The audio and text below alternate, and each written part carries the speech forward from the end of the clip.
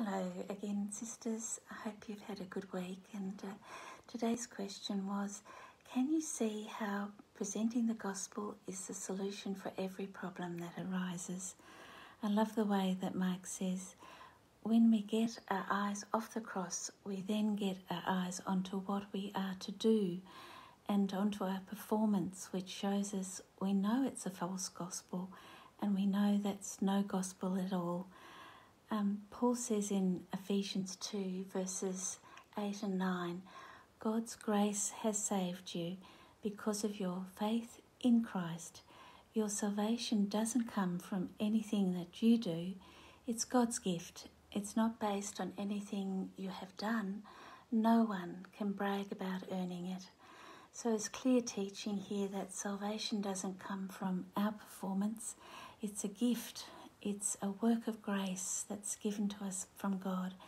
It happened to us when we first saw the cross, when we were unbelievers. And now each day as believers we have ongoing salvation, seeing Jesus dying and suffering for us. At the heart of all our troubles and problems is the sin problem and shame and guilt that eats away at our souls.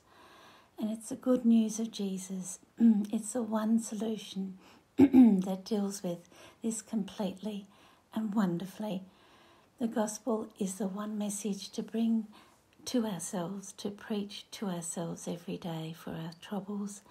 It's the one sacrifice of Jesus, of his body and blood for our sin. It's the one divine exchange of Jesus for our life that did not spare God's own Son, so that we were spared. It's the one pouring of Jesus' blood that lifts us up from the mire of sin. It's the one death of Jesus for the death of our sinful self. It's the one burial of Jesus for our Sabbath rest. It's the one atonement that redeems us, the one propitiation that deals with God's wrath, the one reconciliation that draws us into God's favour and presence, and makes us 100% righteous before God. And praise God, it's the one rising of Jesus in resurrection power to make us into a new creation, sealed with the Holy Spirit.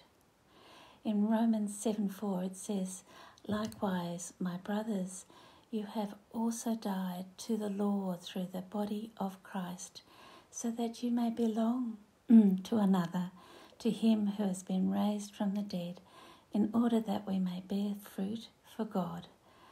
Wow, this is just an amazing verse that shows us so clearly the difference between the ways of the world and how they deal with problems and the way that Christ has done it through the cross.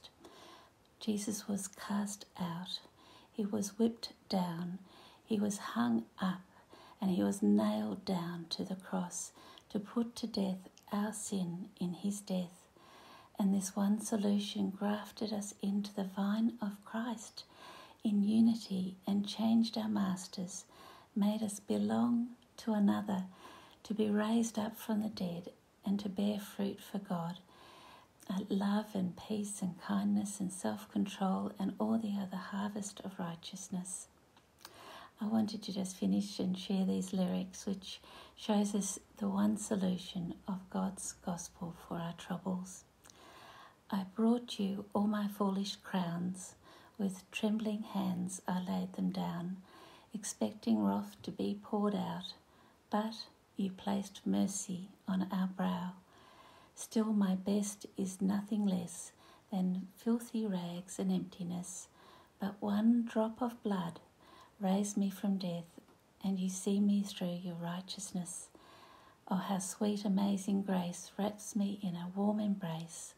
Oh, my heart rejoice, I was lost, now found.